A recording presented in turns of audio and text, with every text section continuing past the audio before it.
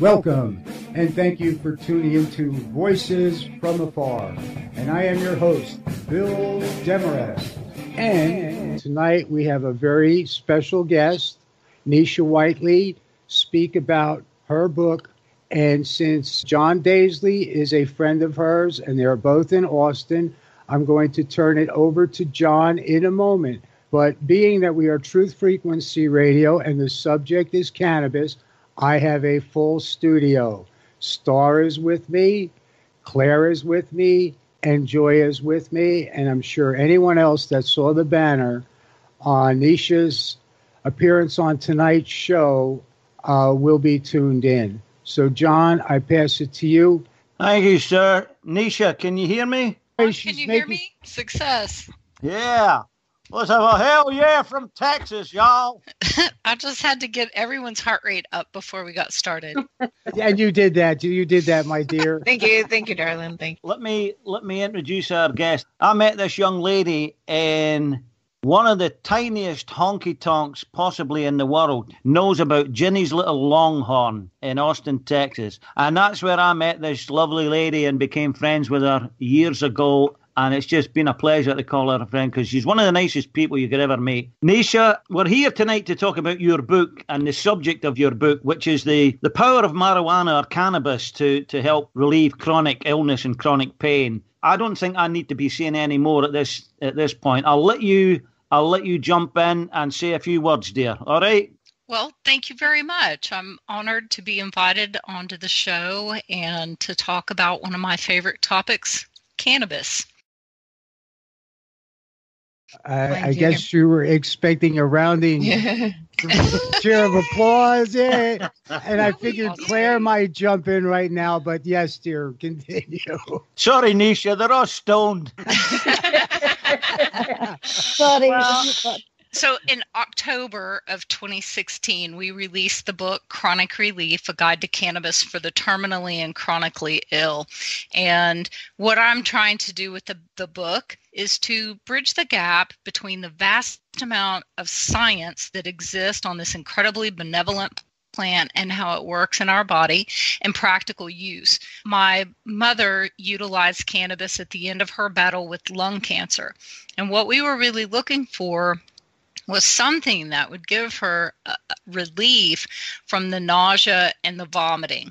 The nausea and the vomiting was a side effect of the opiates, which were intended to help address pain and a whole host of other side effects that she was having, and then also address things that were just as a result of the cancer itself. And so for us, had it just addressed the nausea and the vomiting, that would have been a win. But frankly, it blew us away at how effective it was for treating her neuropathic pain, which pharmaceuticals couldn't touch. And it reduced her anxiety. It gave her appetite back, and it really made it possible for my mother to be present the last 3 weeks of her life, which was an extraordinary gift to not only our family, but everybody that came to pay their respects, and for my mom. So instead of being completely incapacitated and not being lucid, my mom had this 3-week love fest farewell goodbye, and it was really cathartic for everyone involved. And at the time, we were very hush-hush about the fact that my mom had utilized cannabis. Somewhere along the way, it really dawned on me that this is an incredible medicine, and I've felt like more people needed to know that. And so I was going to put together a recipe book for people who didn't want to smoke their medicine. And at the time, I thought that brownies probably weren't the very best delivery mechanism for somebody who is trying to change disease progression. So I was going to put together this cookbook, and decided that cookbook needed an introduction. And 5 years later, we have the book Chronic Relief, A Guide to Cannabis for the Terminally and Chronically Ill. And I realized that so much of what I thought was true about cannabis is in fact not true, and that this is an incredibly safe, effective medicine. And so what we're trying to do with the book and with our website, which is mychronicrelief.com, is simply to help educate people. That's really what we're going for. So let me just jump in there, Nisha. Obviously, you went through quite a unique experience with your mum, I think it's fair to say. I can't imagine how that would have been to experience that. But I think a lot of us nowadays know and have known for quite some time, actually, that what we've been fed all our lives, information about things like cannabis, to mention one, I mean, the list is endless. And I think we're all pretty aware of just how much truth the governments throughout the world tell their people. It's a very sad affair. Now, here, we spoke about this earlier today. If ever there was an advert for the benefit cannabis or smoking marijuana, coming from Texas, the both of us, we only have to say Willie Nelson. The guy is going to be 84 years old at the end of next month, and he's probably smoked weed every day of his life for the past 70 years. And you look at him, he's like one of the most talented people that's ever lived. He's certainly one of the most loved entertainers that's ever lived. And he's just a legend. And there you go. What harm did weed ever do, Willie? Eh? None that I'm aware of. Absolutely, yeah. The only harm really that cannabis has done him is potentially left him with a bit of a smoker's cough. And it's my understanding. It's my understanding that his doctor advised him to move to a vaporizer, and he has done that. Here he is at 84, going strong. He's a prolific writer and entertainer and in full control of his faculties. And so I just made this little ditty up. Mamas, don't let your babies grow up to be junkies. Don't let them smoke reefers and puff that old weed. Let them be like Willie indeed. But I'll need to work on that, but it just popped into my head. I think you're on a good track there, John. Okay, sorry, Bill. Nishi, we were talking earlier, and I mentioned my very good friend Mike. He has survived throat cancer and colon cancer and has long black hair. He's had 5 radiation treatments, didn't lose his hair, and he's now cancer-free. Now, my friend Mike is a habitual smoker. First thing in the morning, he goes outside and he smokes so that he can breathe, and smokes throughout the day. It's got to be simple evidence that smoking is helpful or not, or is that a misnomer? Well, you bring up a very interesting point. I think most of us would automatically assume that, maybe smoking isn't the best delivery mechanism for cannabis.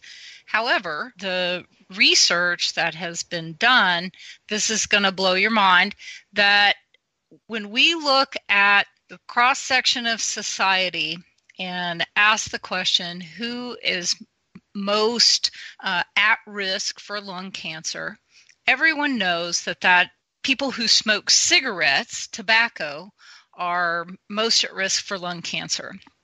Well, then conventional wisdom would tell us that the second, probably most at-risk group of society would be people who smoke cannabis and tobacco. Well, that's not true. What the science shows us is that cannabis smokers, chronic, meaning daily cannabis smokers, are the least likely group to actually get lung cancer. Of course, the most likely group is tobacco smokers, and then followed by non-smokers, then followed by those who are chronic cannabis and tobacco smokers.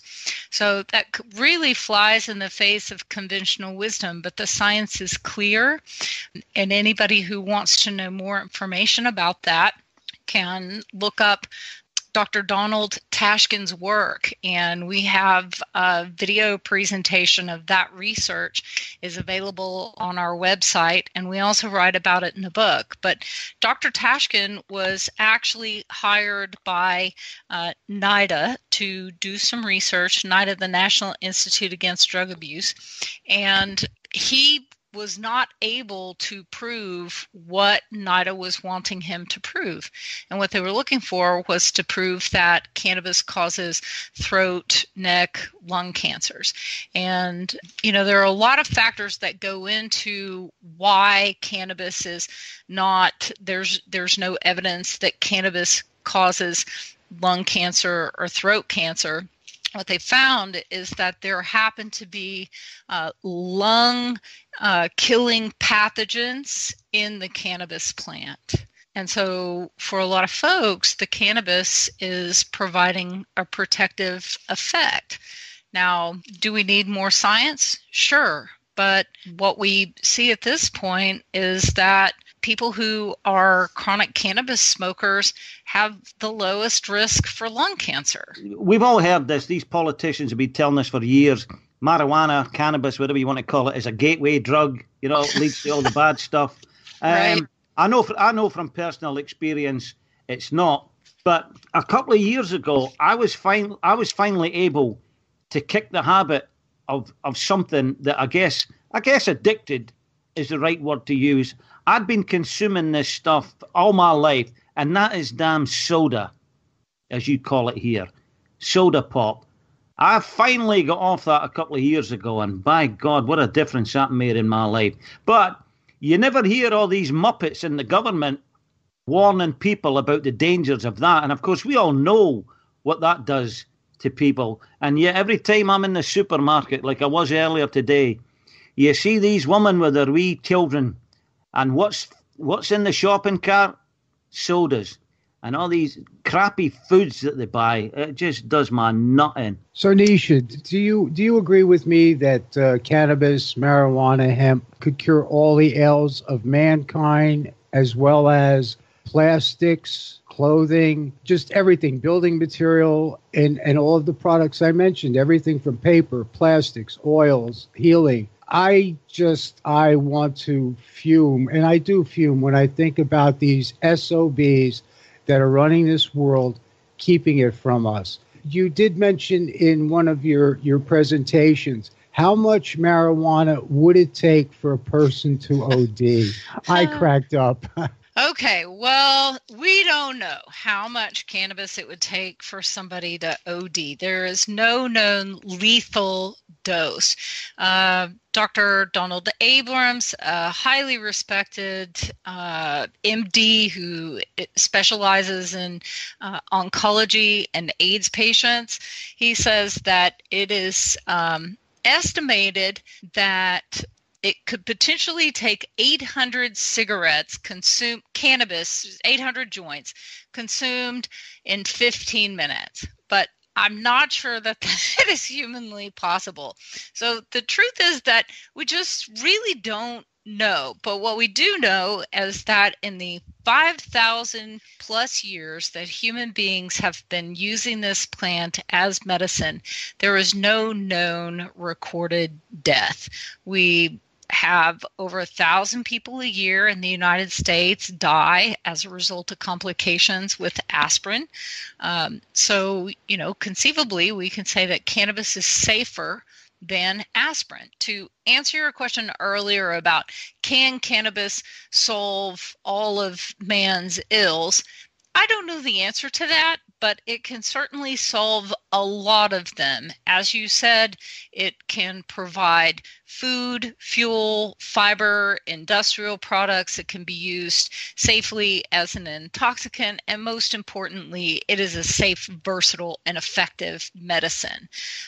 So yes, the hemp plant, whether we're talking about the industrial hemp plant or we're talking about the medicinal cannabis plant, they have a lot to offer humanity and a lot to offer. Legalization has a lot to offer us from an economic standpoint, can considerably improve the way our judicial system works, especially when we're not running people through our system that got caught for a single joint. And I'll use Texas as an example. So in the state of Texas, we spend over $730 million a year arresting, booking, and processing people for cannabis charges. The vast majority of those people, something like more than 80%, are for small amounts of possession. What if we were spending that $730 million on something like education or innovation? How would that impact our economy? And what would happen if we actually had a legal, regulated market where patients have safe access, where education, we have real education about the plant and how it interacts with the body? And then what's going to happen when American farmers actually are able to grow industrial hemp and have outdoor cannabis gardens? The net impact to society is going to be huge. Well, can I just make a point there, Nisha? There's an outfit that we're all familiar with is anticipating this, I think is the right way of putting it. And, of course, I'm talking about the horrible people at Monsanto. They're doing their damnedest to create a synthetic form of hemp, marijuana. Your thoughts on that, please? Do you mean that Monsanto is trying to create synthetic cannabinoids for the medicinal market? I couldn't be specific. I'd need to go back and check it out. But just the mere fact that they've got to get their fingers into the pie, that's enough to scare the bejesus out of me. Well, rightfully so. There are a lot of people who share your sentiment. Big agriculture, big pharma, they are all going to want to get into this market because cannabis and hemp are going to be industry disruptors. We've already seen it in Colorado where they have the adult access. Beer sales have dropped. So a lot of these companies that have been doing quite well in the United States in the past are nervous about cannabis becoming legal across the country. And many of them are going to invest. They're already investing. They're already wanting to be a part. And there's going to be a great deal of transition and change in the next 10 to 15 years in the marketplace as a result. And there will be a lot of people who have made significant sums of money and some who are going to be left out. I hope that there is enough opportunity for everyone and that, the little guys, be they farmers, growers, small dispensaries, whatever manufacturers of cannabis therapeutics, I'm hoping that there will be a great deal of success for the small business person. But unfortunately, some of them will probably be snuffed out, which is sad. Yeah. How, as a matter of interest, how's it progressing through the Texas legislature at the moment? Well, Texas has several bills on the books, not nearly as good as the bill we had during our last legislative session, which would have made cannabis legal for adult use and for medical use. But what we have on the books is a decriminalization bill. It actually received a hearing last Monday and will ultimately, we anticipate, will be voted out of committee. And we expect that the calendars committee, who schedules what the House floor hears, we anticipate that they will schedule it and that it will be voted on by the House. Not sure if the Senate is going to do the same thing or not. Then we have our medical cannabis bill, and it's a strong bill. It allows the patient and the doctor to decide together how much THC or CBD or what the cannabinoid ratios should be for that particular patient.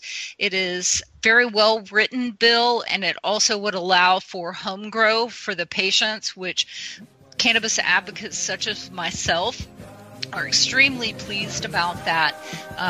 We are concerned we may not get hearings for that. So if you are a Texan and listening to this, please let your elected officials know that you want the medical cannabis bills to receive hearings. And we're back with one of the happiest subjects that I think anybody can talk about. But I am fuming that the elites are keeping the answer from us. And my solution is screw them. Grow it in your backyard, grow it in your front yard, put it in medians, put it all over expressways. The thing is, we overwhelm them with the weed. There's no way that they can keep up with the weed that's growing as much as we want it. So tomorrow, start planting your seeds. Oh, Nishi, you were going into the gateway drug fallacy. We all know it's not true, but what are your statistics on that fact? Well, in 2013, the National Survey of Drug Use and Health, which is the largest government report available, showed that over 115 million Americans reporting having tried cannabis, yet only 24.6 million reported using it in the month prior to the survey.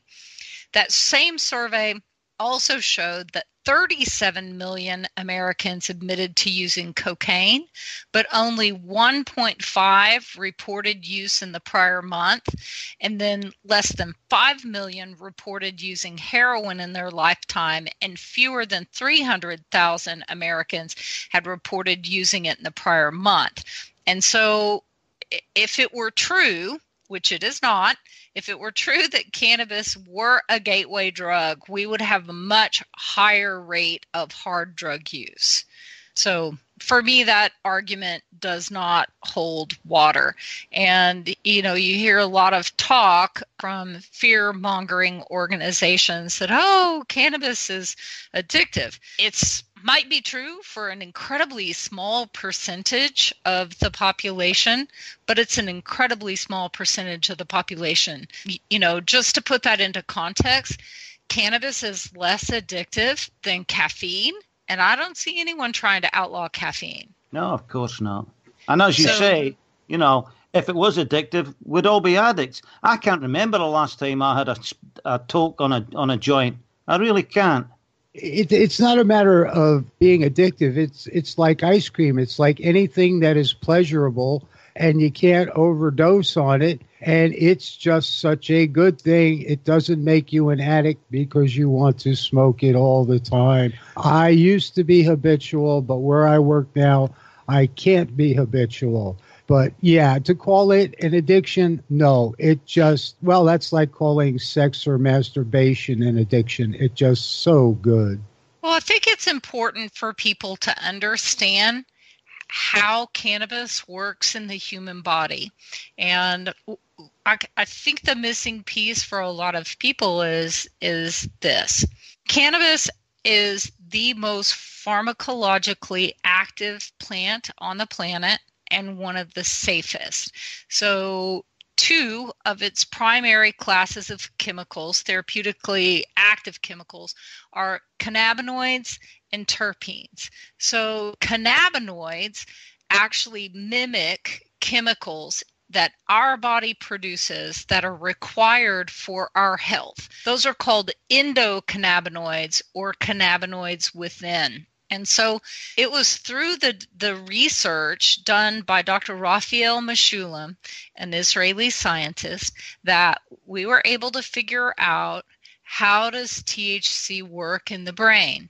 And once they figured that out, it started to unravel so much more, and we found out that our bodies have something called the endocannabinoid system. So beyond these chemicals that mimic those in the cannabis plant, we have receptors and we have these enzymes, and there's this entire network that exists in every single part of the body, that its sole responsibility is to always bring us back to a state of health. to homeostasis, to balance.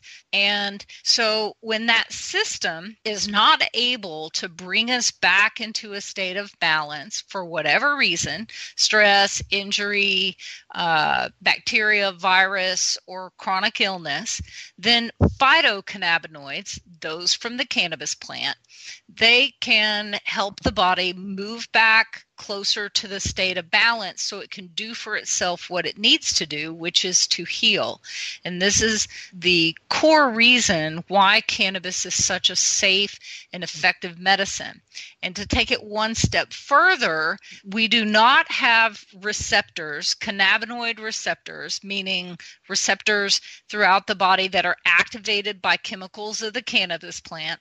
We don't have enough of those in the part of the brain that control heartbeat or breathing for it to be lethal with just regular safe use. And so that's not the case with opiates. And as all of you know, we have a very serious opiate crisis in this country. And first of all, doctors are in fact overprescribing opiates. There's little to no research that shows that using opiates for chronic pain are effective. Now, using opiates for acute pain, absolutely there's research on that, and a lot of people in emergency medicine require opiates to help manage a patient's pain. But beyond 2 weeks, we really need to be looking at other alternatives. And so a lot of people who are in pain will think, oh, well, if a little lit is good, then a little more is probably better. Or they take what they were prescribed and they take it with alcohol or another drug that they didn't know would have a problem, an interaction. And those folks never wake up. And that's not the risk, never the case with cannabis. And in fact, comparatively speaking, cannabis is what we would consider to be a low toxicity medicine, whereas chemo and opiates are high toxicity medicines. And chemo especially, because when someone goes through chemo, they can have permanent changes to their body. Whereas when cannabis leaves someone's system, it's left their system and their body is restored to however it was before they took the cannabis, or their body is in a better condition than it was before they took the cannabis. And I was going to ask about, I saw a bit on YouTube from yourself, your talking about the pain and the inflammation and the oxidation. I was wondering if you could tell our listeners a bit more about that, because I'm very interested in what you had to say on how doctors are not really putting all these things together as a whole to look at people's pain management and things like that. Thank you for the question. So I'm going to go back to the endocannabinoid system for just a moment. So this endocannabinoid system, as I said a minute ago, is really designed to always bring us back to a point of homeostasis, right? And this system plays a major role, regulates or modulates every biological function in our body. We're talking about pain management, inflammation, neuroprotection, even suckling in a newborn.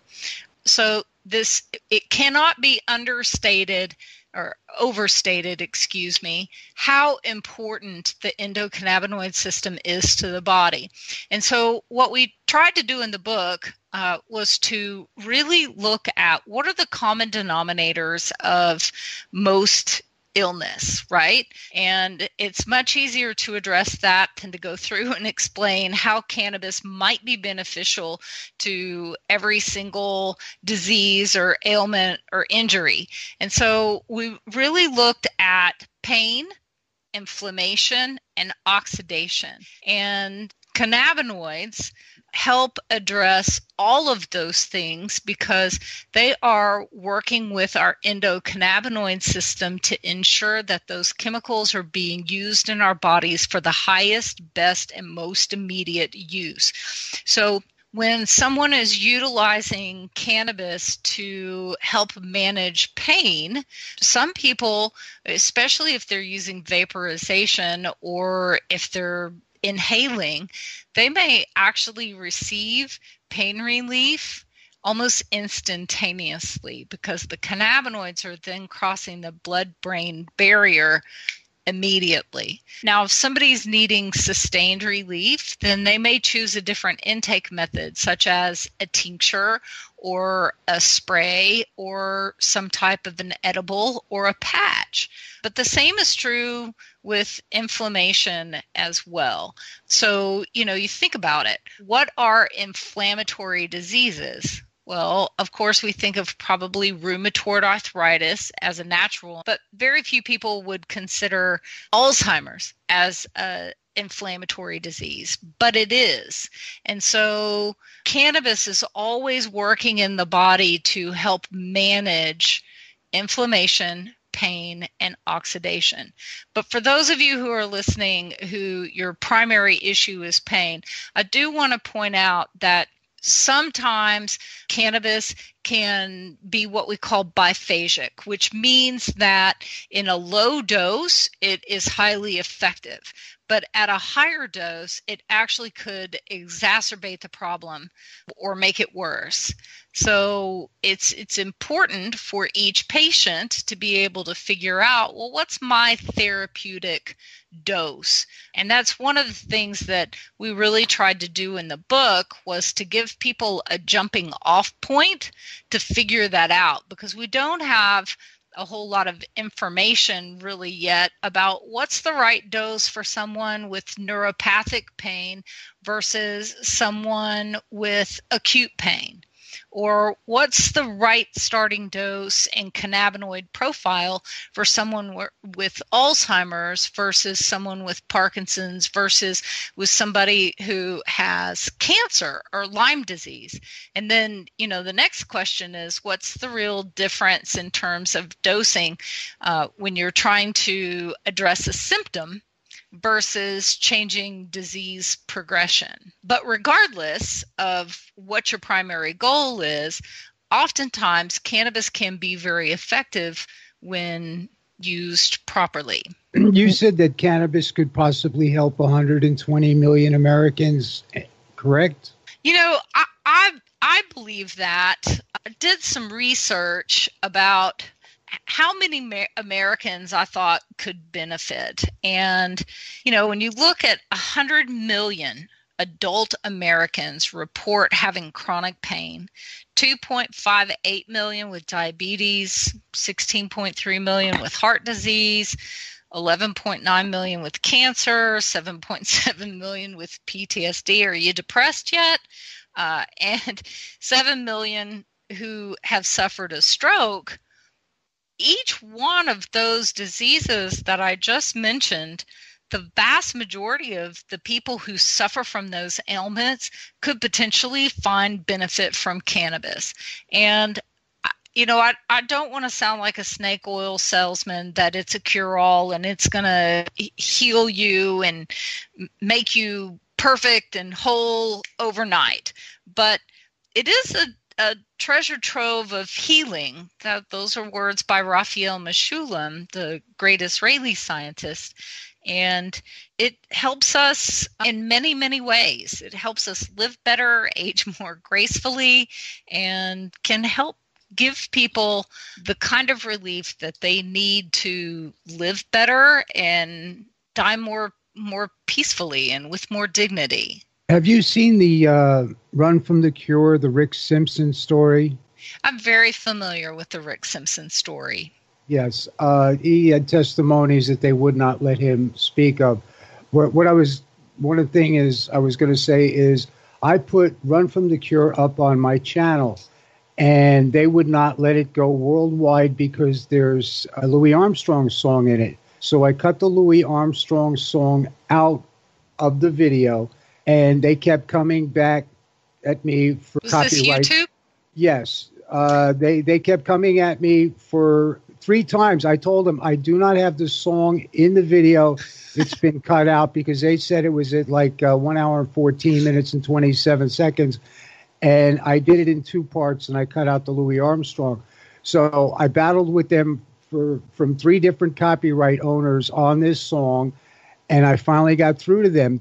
And my final say to them is you cannot judge a YouTube video by its title because of that title, they knew Louis Armstrong was in there and they kept coming at me. It really is censorship of healing. Well, this will set your hair on fire. We had an incredibly robust channel, the My Chronic Relief YouTube channel. We also had quite a bit of, not quite a bit, we had some original content on there.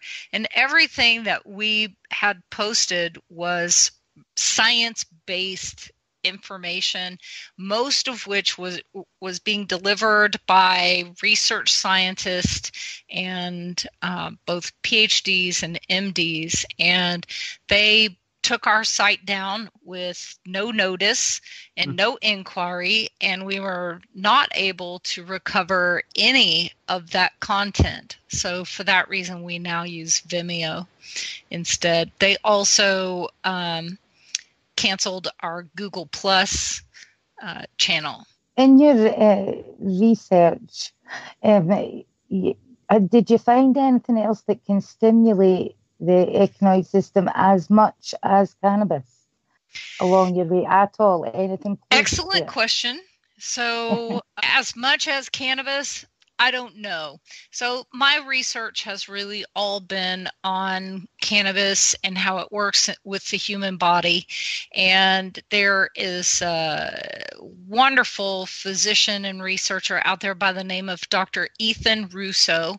He is our country's foremost medical cannabis expert and one of the top in the world. And I'm incredibly blessed that he agreed to serve as one of my medical editors on the book. And he also wrote the foreword to my book. And he's doing some fascinating research on, I want to say, 17 different medicinal plants that also stimulate the endocannabinoid system. So echinacea is one of those. You can actually look up some of his work at phytex.com. That's PHYTECS.com. They've got a list of the plants that they're currently researching. So it's all plant-based and it's all plants. There's nothing... like there's no other like caffeine or anything stimulant at all other than plants. It's mainly plant-based is that he's working on as well, do you think? That's correct. His work is plant-based, yes. Now, there are an incredible number of cannabis-related products that are coming out of the marketplace. There's a lot of invention that's currently taking place. People are using all different types of products. For instance, one of my favorite products is by a group out of Oregon called City Tonics, and that's SIDDHI tonics.com. Anyway, they manufacture an Ayurvedic product, all plant-based, and they're using cannabinoids from the plant and then terpenes, which we really haven't had a chance to discuss much, but terpenes are what give cannabis and all other plants their smell. They're considered to be safe by the FDA, and it is the largest class of chemicals that exist in the plant world, with something like 20,000 of them that have been identified. But terpenes are also therapeutic, and when you combine cannabinoids and terpenes together, it creates something that we call the entourage effect, which means they are all stronger together than any one of them are on their own. So it's really kind of the difference of a solo artist may make great music, but it's hard to deny that a symphony makes much richer music, more complex music. So the same is true when we're adding all the components of the cannabis plant into cannabis products, and then you can also add them to many different types of herbs or other products. Now, some folks are adding caffeine. There are cannabis energy drinks.